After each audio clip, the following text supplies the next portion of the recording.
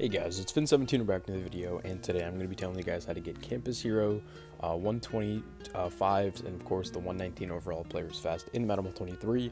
Before we do start, make sure to join my Discord server, link will be in the description, and let's try to get 100 likes on this video. That'd be awesome. And the post notification shout out, because of this person on the screen right there, they're having your post notifications on. If you guys do want post notification shout out, make sure to be subscribed, have your notifications on, be one of the first people to comment on one of my videos, and let's get straight into it, guys. So as I said, the new Campus Heroes promo is out. As you can see, so the master is here. It's very similar to Headliners, and when I say very similar, I mean like very, very similar. You just got to play through 4 blitz events per player for the first drop here, and you know, you're going to get a select amount of Campus Heroes tokens. You get 150, for example, and 300 trophies from this event, and of course there are first wins. So you do the first 4 for every single one, as much as you can do.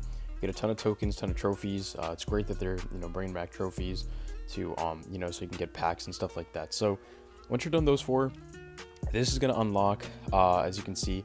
So you're going to have 650 plus for your first win, 24 Campus Heroes tokens, and 276 trophies. And over here, it's the same thing. You know, another, this is 850 for your first win, 60 and 240 trophies. And you're going to have these for all 6 players that are out. So there are 6, I guess, chains here. You can defeat the Campus Heroes for tokens and trophies. And now, basically, just using your stamina, if you go into sets here, as you can see, you can get uncommon players just like Headliners. As you can see, this was Headliners, just 1k tokens, and you can get yourself a 76 plus player.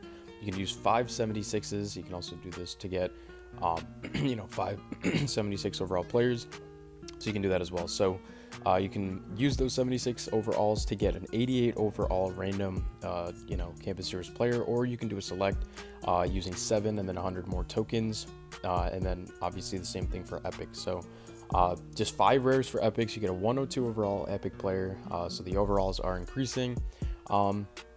And you can go down here and then use those epic players. You can use 3 randoms and then 3 of the specific player to get a 119 overall version of that player. You know, and obviously there are epic versions as well. So if you want the iconic version, you can do that as well. And then you also have the random. This is very interesting because, in my opinion, you know, it's very early in the game. So honestly, any 119 would help anyone.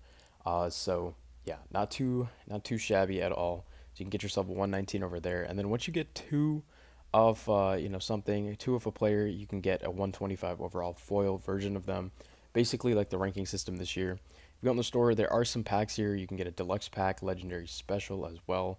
If you go to Campus Heroes, you can also get, you know, the daily stamina and stuff like that for 50 extra stamina.